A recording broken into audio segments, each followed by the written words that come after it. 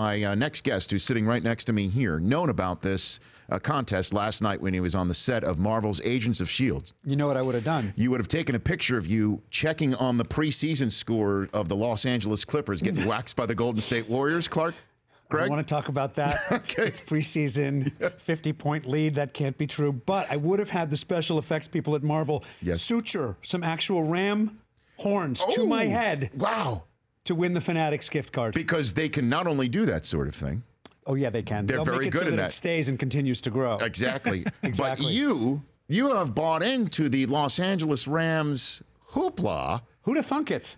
You know me, Rich. Well, I know you're a baseball guy. I'm a Cager fan. I know you're a big hoops guy. You love the Clippers. I love the Clippers. You're a big baseball guy when you're not on the set of Marvel's Agents of S.H.I.E.L.D. Medium baseball guy. But you're locked into How can you not root for the Rams? They're scrappy. They're young, scrappy, and hungry. They are. By the way, that's a Hamilton line I think you just dropped right here, by the way. We're giving you the highbrow in the third hour, people.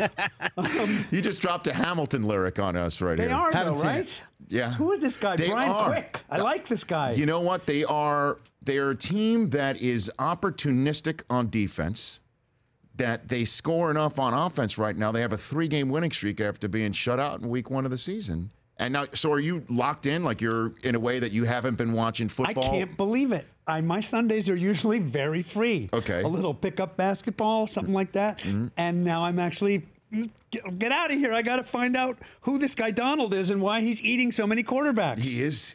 He's one of our MVP candidates for the first quarter of the season. Is he? Yeah. I'm not surprised. He is a Defensive Player of the Year animal type candidate right now. Yeah, and I liked seeing Keenum scrambling around all over the place. Have you gone to a game yet? Not yet. My friend Bo Flynn bought season tickets. Mm-hmm. As soon as he's finished doing post on the Baywatch film that he just produced. Imagine a Baywatch producer also is interested in football.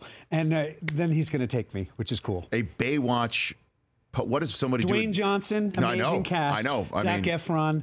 And some attractive ladies, I'm told. I know. So does the post involve any of that? I mean, in Baywatch, what does a Baywatch post involve? Oh, you mean you think they're kind of checking the jiggle factor in the slow motion just runs? Making sure that it's all good. I do, but I know Bo, and he's a feminist at heart, so I'm sure they're checking the Zac Efron and the Dwayne Johnson breasts. To make sure that they're also bouncing in the same basic ballpark. A feminist on the set of Baywatch. Yeah. That's an interesting spot to be. Sure, anything can happen. The Rich Eisen Show, weekdays at noon Eastern on Audience.